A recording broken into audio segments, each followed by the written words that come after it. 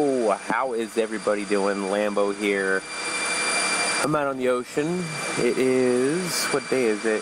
It is Sunday, January 7th. And I'm going to invite you during this little, however long this is, maybe 20 minutes, maybe 30 minutes, maybe an hour, we'll get going. But this is kind of some tips on how to get better at modding. Like, just some recommendations on how I was able to learn so fast, and maybe they'll help you. If you like that idea, slap that like button right now. I'd really appreciate that. If you haven't gone on our social network and checked out the courses that we've been making, I got a whole bunch of friends. We're all kind of pitching in together, and we're building courses and adding them to the site so you guys can, if you want to go learn, it's just trying to make it as easy as possible for everybody so we all can, like, mod together. I don't know. It's fun, and I hope you guys join in on the action there. I want to thank all the modders that are submitting all these courses to me. I've been so busy with fishing, which I got one more trip with fishing. I'm out on the ocean right now. See if I can show you. If you can see the water out there. So it's kind of messy because the ocean was gnarly out, but yeah, that's it.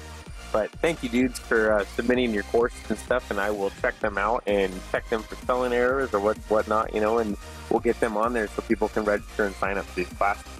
Super cool, super cool. I'm way excited about that, so I just want to say thanks.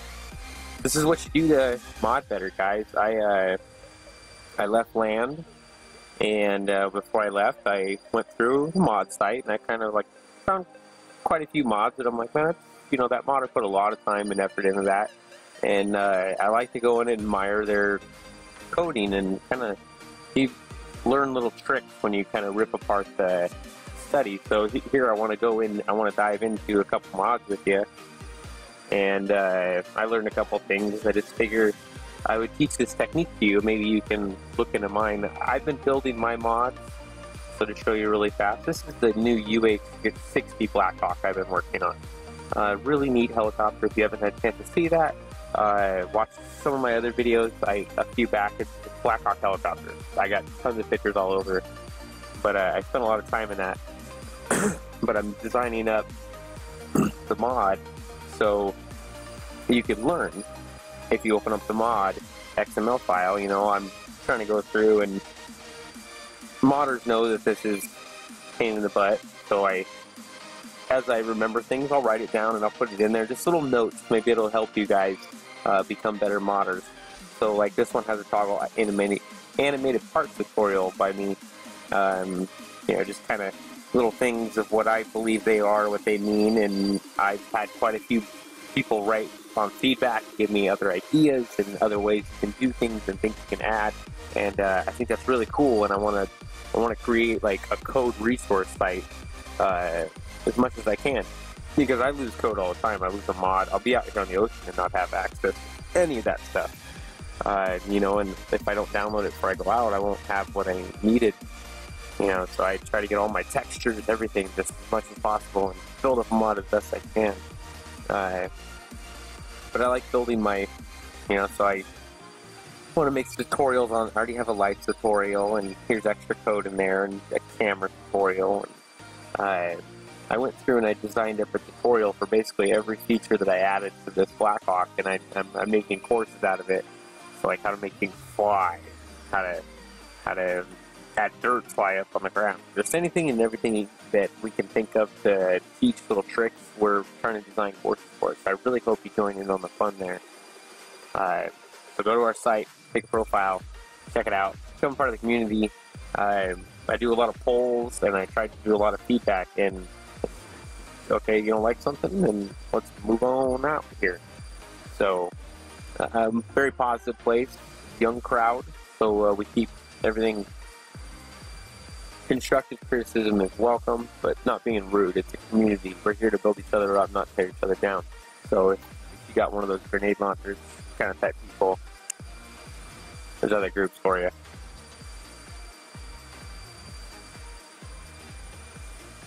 So, get my brain back here. So I will Oh, I want to open up some mods here that I've been looking at.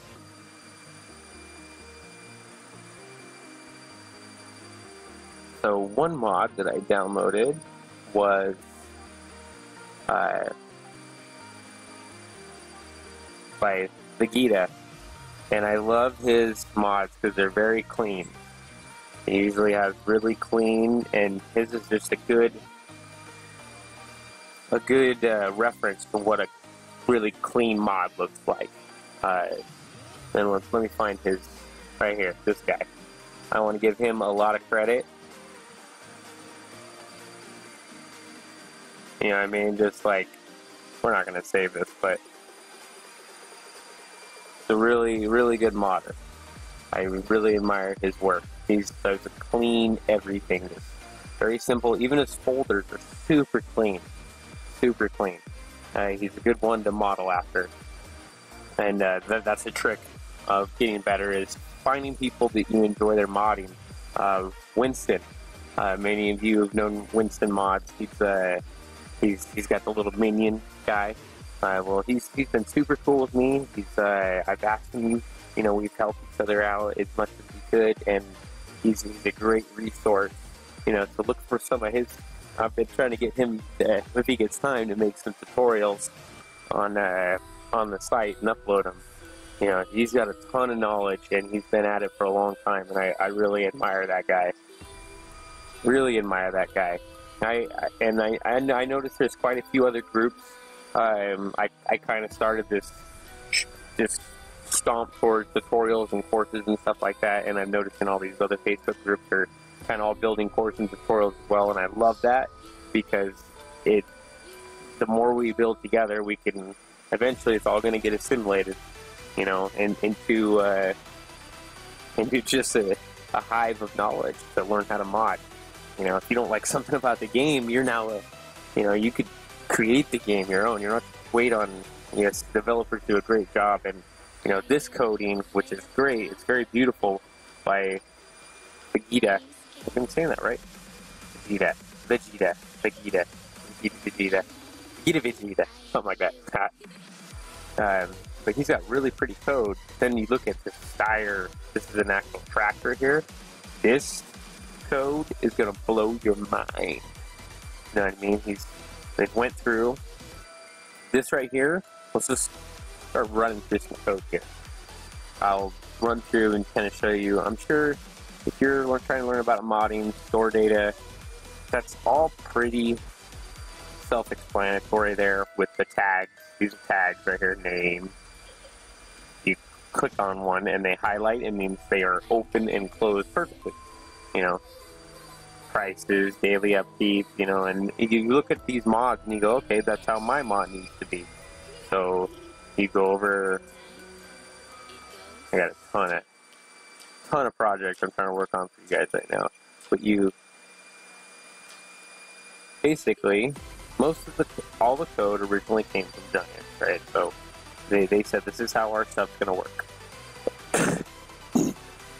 So this store data is the format that they want, that the game is going to recognize. Okay, so that's the start of that's a little small section inside of all of our XML. So first off, we need to tell the coding that, you know, all this right here, this very top piece, this is basically telling it what code you use, certain, just stuff that you don't need to worry about. Just copy the code. Copy the code. Okay, next up, you're going to have your vehicle. Okay? So we're going to name this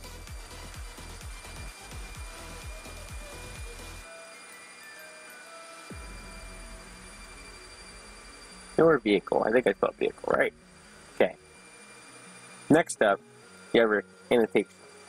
This, it doesn't have it here, but we should go through and put it in. I would just recommend, copy and get one that says this right here, copyright Giant Software, all rights reserved, just to give those guys credit for taking the time to write this code for us, and so maybe you don't get in trouble. I don't know. I don't know if that's a myth or what, but I've heard Rambo145 talk about it quite a bit. So we'll go with the flow on that one. So this vehicle quote, let's just say this. We'll hit save. Code examples.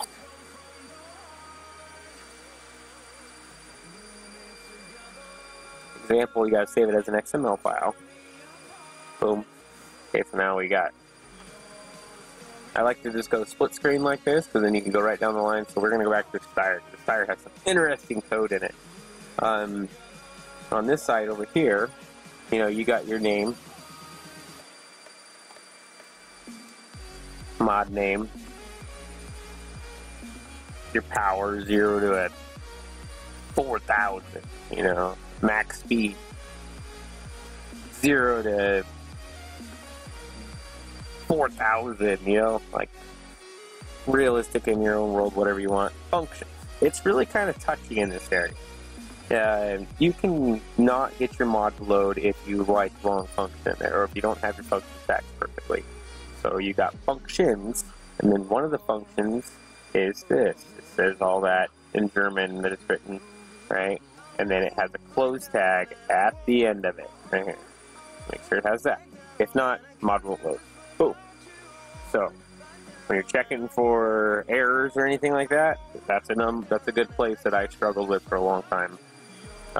Your image, this won't not load your mod. You'll just know because it won't show the image. Here's your price, pretty self-explanatory. Rotation, that's if you don't have to worry about anything here except for tractors. You know, or where the category is. Some of this stuff, and honestly, you could probably delete all that, but I still don't know what any of that is. This is tractor related, that field thing, so I'm gonna, my next, there's a whole part here, a whole tractor. Okay, so we got our store date in there. Next up, it knows what it is, how it,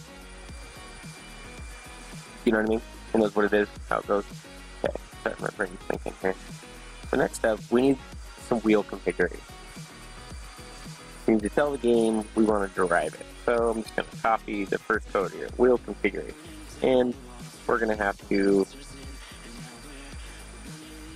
make some code inside of that. So we'll go like this, create another one. So I got our close tag, open it up a little bit, and now we do our first configuration, which just pull from any mod. We're just going to go standard, right? Standard, 0 price, wheel configuration. Now, we got to have our close tag. It looks like this, wheel configuration, our close tag for that configuration. That makes sense there. So, those two light up because those are different tags, and now you're listing off individual configurations. Wheel configuration. Okay. Okay, so now we need to tell it where the wheels are on the mod. So we'll copy this, guys. Okay, we're going to tell it the wheels are right there. You know, this is where I am. You know, notice the close tag. What's up, homies? So we got our wheels on there, and you know, you line up where the wheel is, and then like this looks like it's 4-wheel drive, or not 4-wheel, but front-wheel drive. This is cool, and then you'd have your file name. This isn't really a tutorial on wheels, so just kind of teaching you tricks, but also, right, so here's a cool trick that I wanted to get to.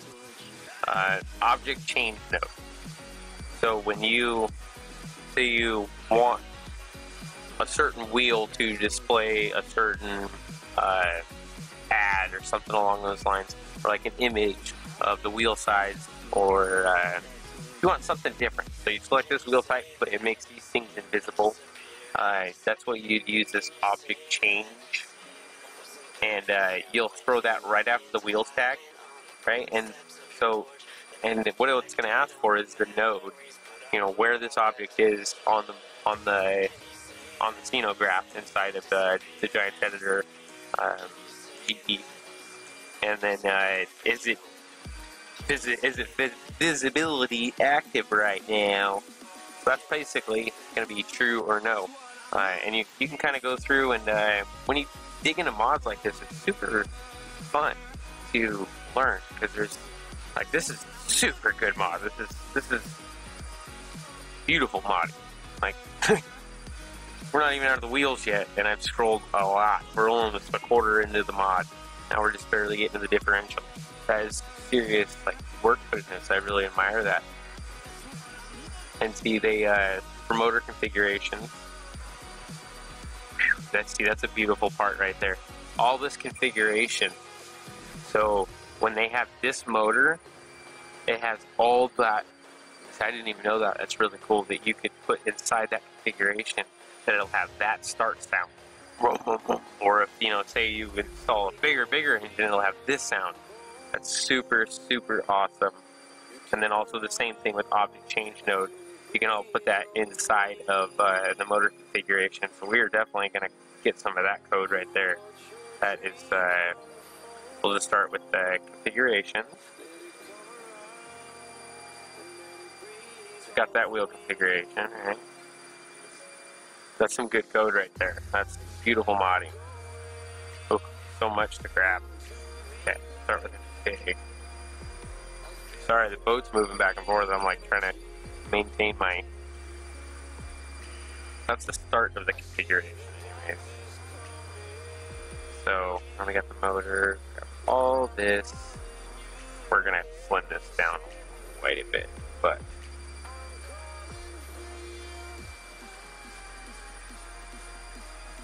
I don't know why I hit copy. You can just click and drag. We're gonna slim this down to where I just have my...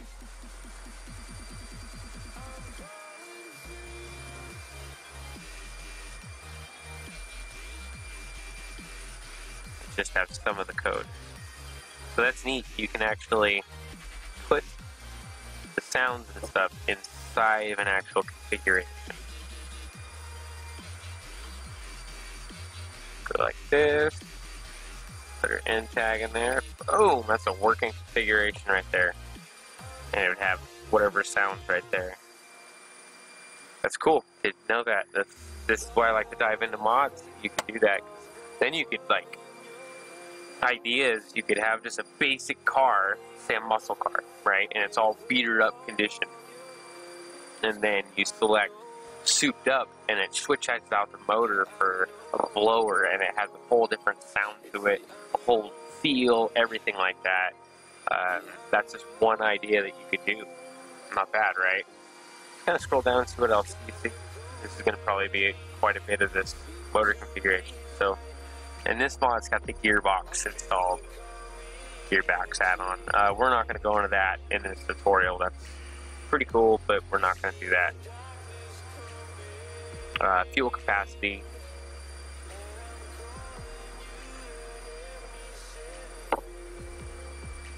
See, and so we'll go into more of this steering. This basically tells it what it's, how fast the steering wheel will steer and turn left and right, maximum.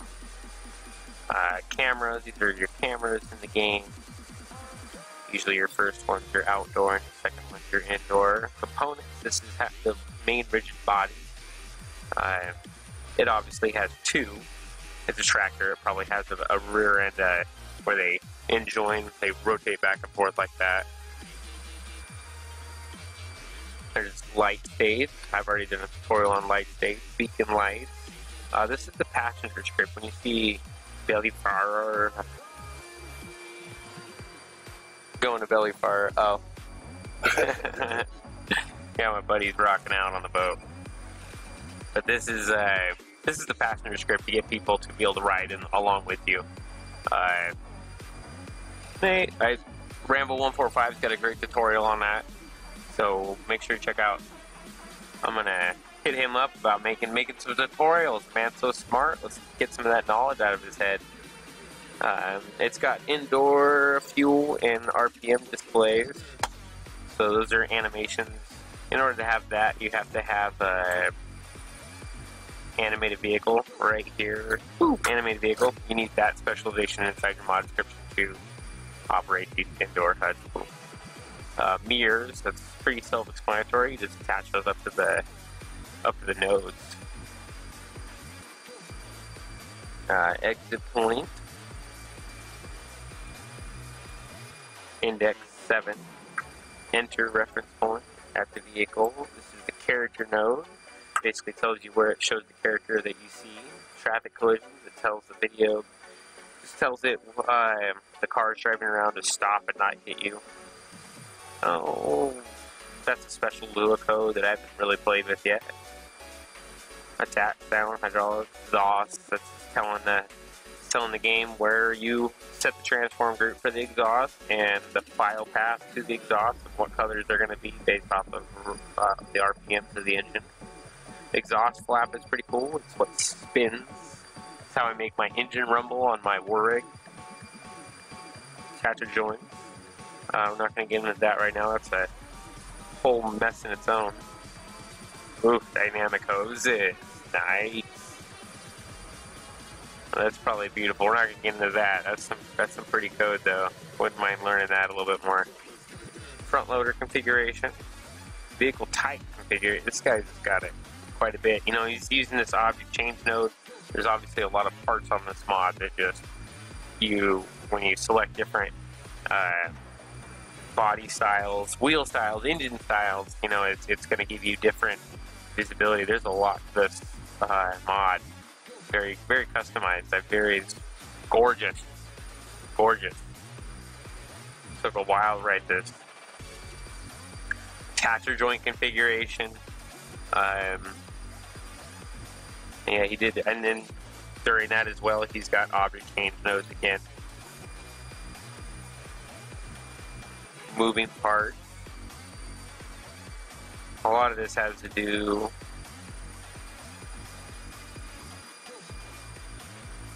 with the attachment joints, all these moving parts. Indoor sound, that's cool. Animation. These are, it looks like motor. Getting into the V, yeah, see there's cap light. Looks like start time, end time, visibility. That's cool. You can actually set, you know, when you get into the vehicle, you know, for the first time, have a light on that turns off, that fades off. That's pretty nifty. Silo King, that's cool. Okay. Animated parts. So these are things that obviously get moved around a lot. Rotating, a lot of rotating. Probably windows, door opener, trigger, warning signs, IC components. That's pretty neat. Where it's got the little markers on it, where you can hold shift or space bar depending on what you have to set it, and you can adjust it. I've been working with that a lot lately, so expect some mods out like that. And then this has to do with dumping. You have stuff loaded in the vehicle and what areas it'll go and how high it'll drop it. And this code is to make it washable, along with the code up here that makes washable. That code right there. Those two codes are needed for a washable mod. And then your sheen overlay, you can get your own sheen, and you do that by, see this sheen overlay, and it has file, and it says vehicle sheen, and then file selected, and then it says vehicle sheen selected PNG, but it's referring to the $sign data as to. Well, if you come with me over to my Blackhawk really fast, I'll show you a code you can use. Sheens.